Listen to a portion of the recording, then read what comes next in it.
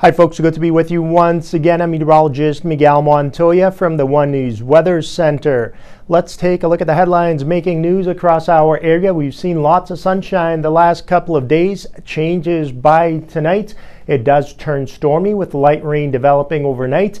Rainy and windy during the day on Wednesday. We could actually see wind gusts to about 45 miles per hour throughout the afternoon hours out of the southwest, a mild direction. So snow levels will rise along our states overnight. However, they will fall by tomorrow afternoon as a cold front swings on through. We were seasonably mild this afternoon. We started the day off with sunny skies and the clouds rolled in. It was chilly in the morning once again.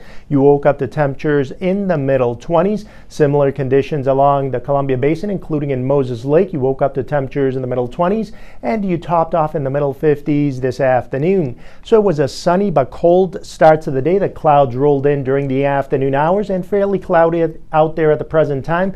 Temperatures still hovering near 50 degrees and winds out of the southeast around 10 miles per hour. We had some sunshine early in the day, then the clouds rolled in during the afternoon hours, and the clouds will continue to thicken this evening into overnight with light rain developing along the Columbia Basin. The steadiest and heaviest of the rain will be along coastal communities, a gusty southwesterly wind, so snow levels will rise between tonight and Wednesday morning along our state. However, a cold front swings on through on Wednesday afternoon, and by Wednesday evening, snow levels along the Cascades and Olympics could lower as low as 500 to 1,000 feet. So we are expecting maybe a foot or foot and a half of snow along the Olympics, maybe double that along the Cascades, with the bulk of it coming Wednesday afternoon into Wednesday nights, and a few lingering snow showers during the day on Thursday. Leftover shower activity across our area on Thursday. This storm system finally kicks out of the region for Friday,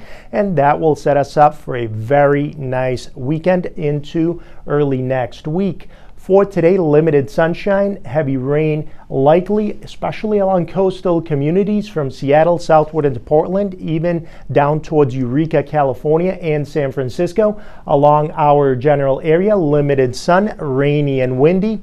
A southwesterly wind will boost our temperatures well into the 50s. Now let's take a look at that extended forecast. Once again, rainy and windy for today. Temperatures in the middle and upper 50s. A few leftover showers around on Thursday, maybe even a few snow showers early morning. The dry weather does make a comeback by Friday, and it will carry over into the weekend and early next week with lots of sunshine and pleasantly mild temperatures. We will be right back with sports.